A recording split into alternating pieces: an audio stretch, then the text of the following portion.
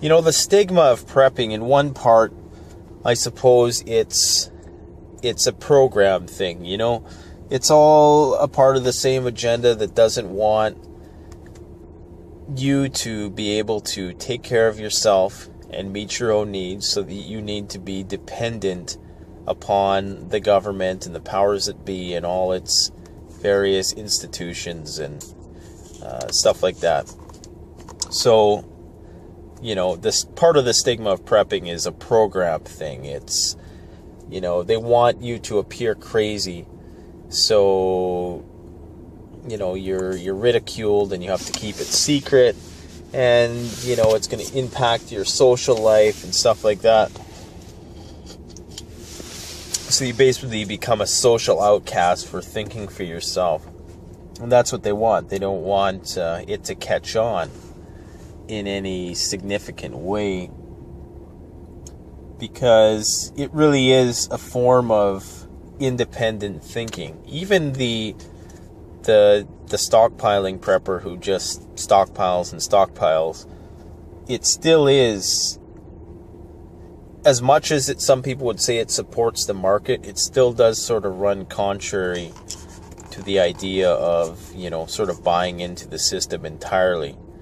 And it doesn't matter what political background you're coming from. If you are a prepper, if you are preparing to be self-sufficient in the case of an SHTF, you are mistrusting of the government on some level, and they don't like that. So they put out a lot of propaganda to demonize preppers. That's one aspect to it.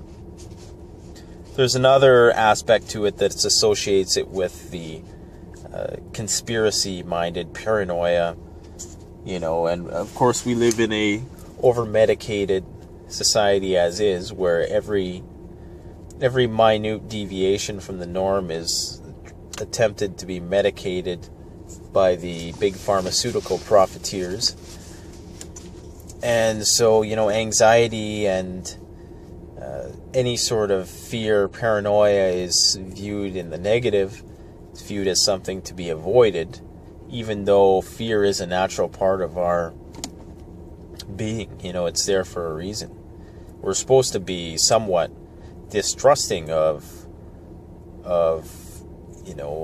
just the world, the environment in general. We're not supposed to just blindly accept what we're told, especially from, 2 or 3 media agencies that run the world, essentially, that provide the news for the world. We're not supposed to think like that. You're supposed to think for yourself and formulate your own opinions. That is the essence of freedom and individuality, and the whole, not even necessarily libertarian, but the whole principles upon which the American Constitution was founded was freedom of thought and just freedom in general. You're supposed to use it. They don't want you to use it. Prepping is, the conspiracy theorists and the preppers are lumped into the same basket, because they are both outside of society to some extent.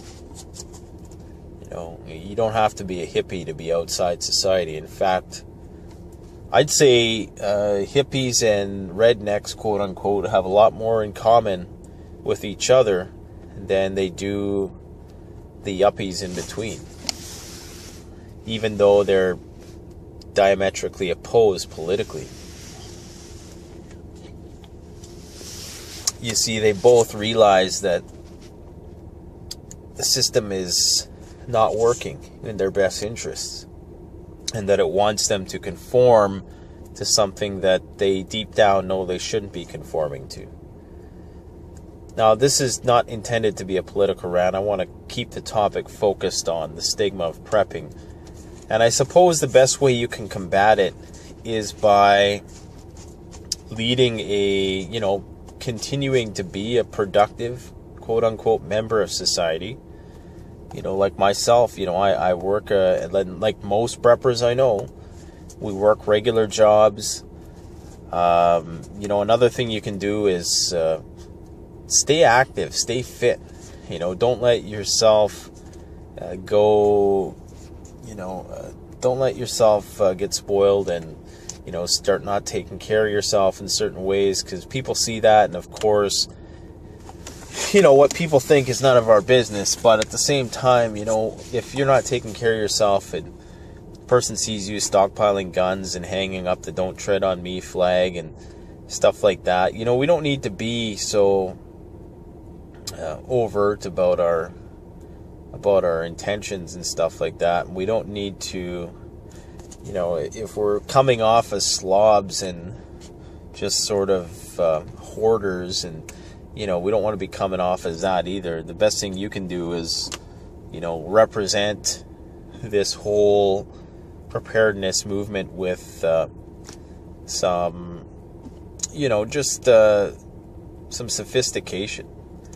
That's one thing I like about Urban Prepper, and I know, you know, some people think he's kind of just a bit of a gearhead, and, you know, how he kind of talks about pretty basic concepts in perhaps too much detail for some people's liking. But one thing I'll say about Urban Prepper is that he presents his material in a way that he doesn't open himself up to ridicule from the masses, because he tries to make it practical.